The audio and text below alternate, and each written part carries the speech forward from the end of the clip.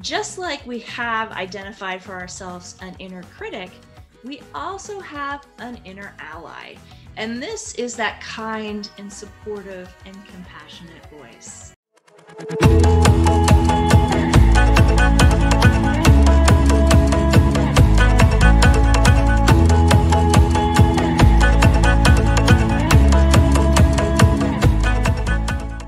Hi, I'm Dr. Cynthia Phelps, and I'm here to talk to you today about how to use the power of your inner voice to help you thrive and be happy. So I'll back up and talk briefly about the research that it's based on. It's based on something called self-compassion. So self-compassion is just like taking compassion and applying it to yourself. When we're suffering, it can be a lot harder for us to have a kind and nurturing voice on the inside for ourselves.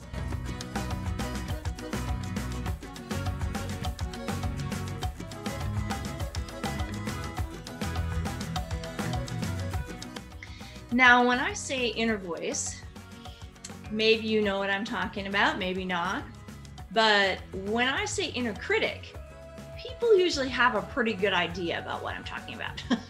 Just like we have identified for ourselves an inner critic, we also have an inner ally.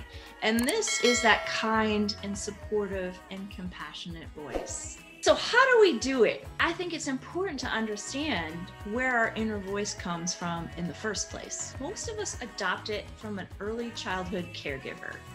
So maybe it was a parent or a grandparent that was there to nurture us. And however they spoke to themselves and even how they spoke to us can be ways that we internalize just unconsciously and turn that into our inner voice.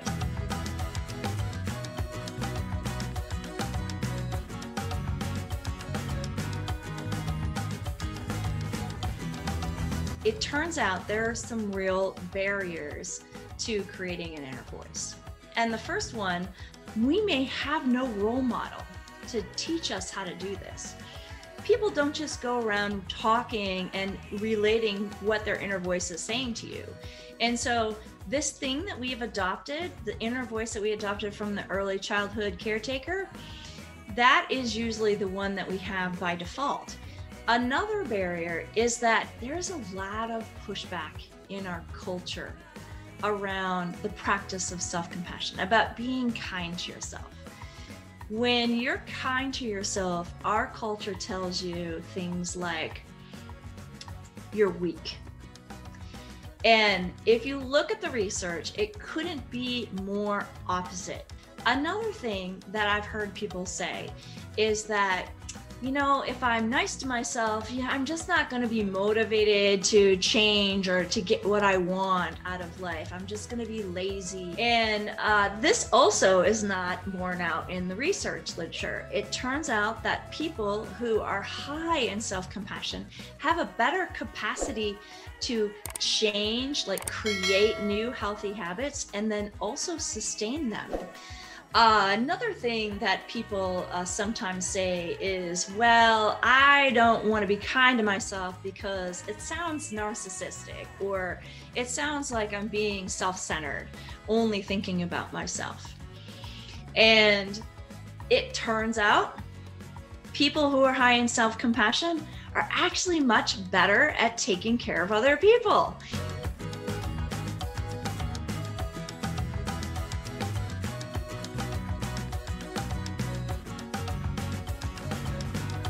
These are things as human that we all need. And so they're like the need for love, the need for security, the need for forgiveness. They're very like central to being a human, and you need them to be able to thrive. Here's a little example. I know you can't see very well, but we're gonna zoom in with a PDF on these. It is a set of about 16 characters that all have their own essential emotions with them. And so they are your role models to help you practice this self-compassionate language. And each of them has an essential emotion that is good for all of us to nurture. So you can't lose with any of the inner allies. but you might find that a few of them are specifically really great for you. And so right now we're looking at the artist, and the core emotional need, the essential emotion of the artist is expression, or the need to be seen or heard. And you can see each of these little descriptions has who is this inner ally, some examples of some language that you can then modify for yourself or take it as is, and then just a little bit more about what this inner ally has to offer for you. And then at the very bottom, there's also some other ways that you can conceptualize this inner ally. And so the artist is primarily expression, but it can also be playfulness, creativity, and bravery.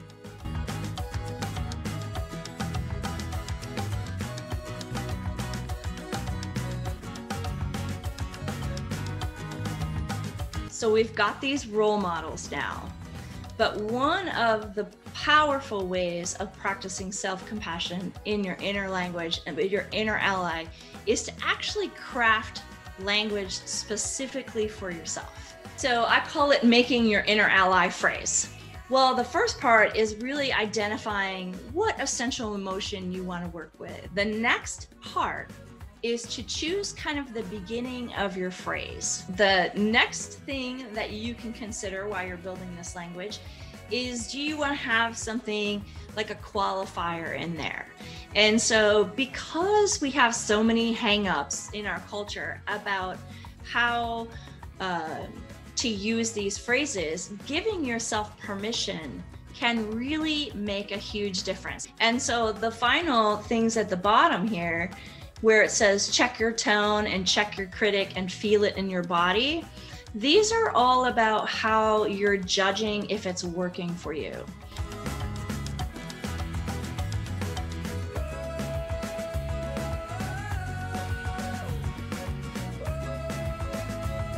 How to use these phrases? 2 ways I want to give you before we're done. One is that I want you to use them in a time of distress. So if you already have your phrases handy, you can put them on Post-it notes or somewhere where you can access. You can use it when you're feeling not so great, some of those difficult emotions. But just like mindfulness and meditation, this inner ally, these phrases, this inner language, it's a practice. It's a practice to shift a critic over to an ally. And so it's something that you're going to want to do on a regular basis. So I'm so happy to have had the opportunity to talk about the inner voice and how you can use it for your own happiness.